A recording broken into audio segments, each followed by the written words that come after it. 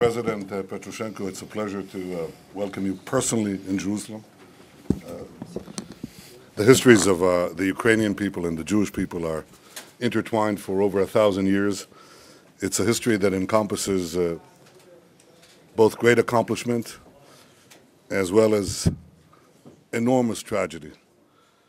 I have to tell you that some of Israel's greatest literary figures were born in the Ukraine, including our national poet, our Shakespeare, Chaim Nachman Bialik, who came from the Ukraine, the Nobel laureate writer, Shai Agnon, came from the Ukraine.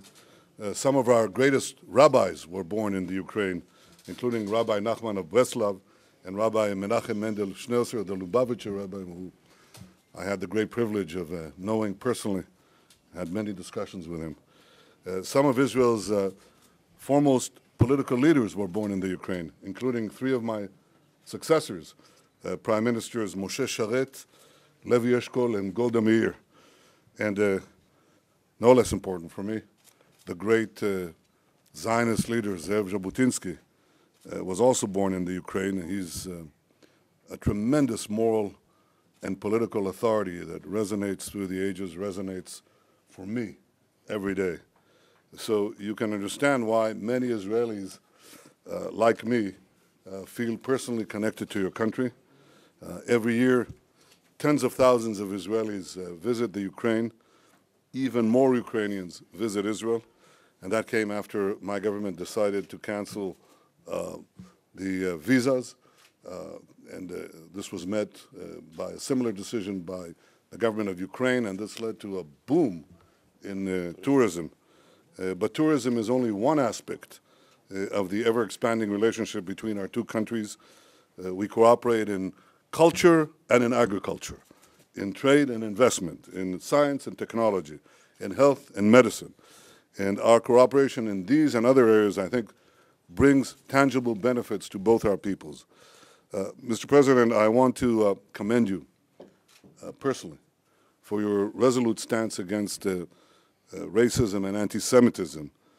I think that this has a special meaning for us in principle, but also in relation to the large Jewish community that lives in Ukraine and for which we have special regard and warmth and close connections.